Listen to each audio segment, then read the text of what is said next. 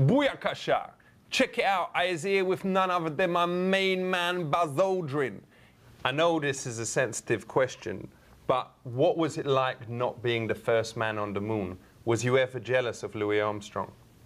It was Neil Armstrong, and no, I was not jealous. He was a very, very qualified person. Yeah. So, when you arrived on the moon, was the people who lived there very friendly, or was they scared of you? There was absolutely no thought of encountering any living being whatsoever. Do you think man will ever walk on the sun? No.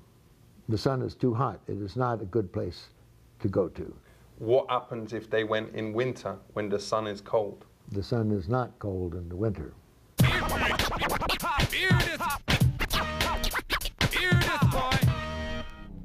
We know you've been asked this a zillion times. It must really get on your tits being asked it.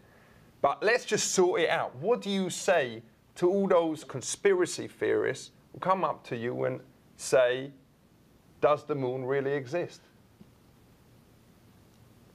I don't think there are very many people who question whether the moon exists. It exists. And all right, you was heard it here. It does exist. So all those people out there who were saying it don't, you was wrong. That's right. The moon does exist, and we went there. Yo, listen up. But how do they really know what exists and what is the conspiracy things? Because I know I have seen a picture of J-Lo with two, you know, massive geezer's dongs there, and apparently it weren't true. I haven't seen those pictures. Well, you should check them out. It's amazing. Okay.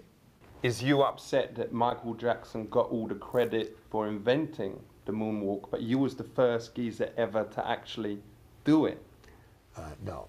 You can call things by different names, and you can use the moon or Mars or Venus, and you can say this is the Venus trot. But that doesn't mean that it has any connection to what it would be like for a horse moving on Venus. Yo. The horse could trot on Venus, right? What, it's very, very hot. There's horse on Venus? No. I'm just, well, neither is Michael Jackson on the moon.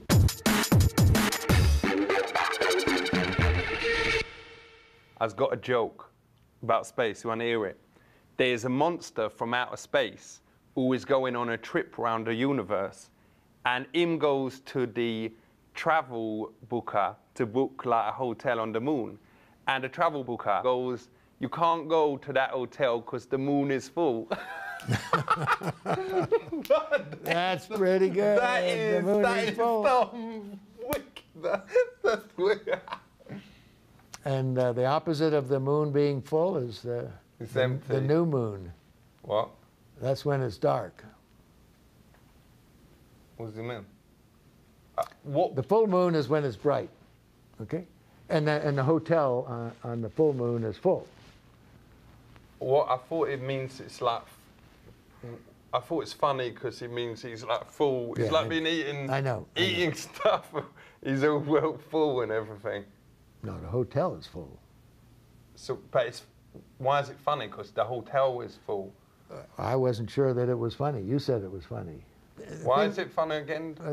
Things are funny or comedic because they mix the real with the absurd. So listen up. You has heard about the moon and about space. You better learn about these things from my man Buzz Lightyear here. So you better realize that these things is important. Big up yourself.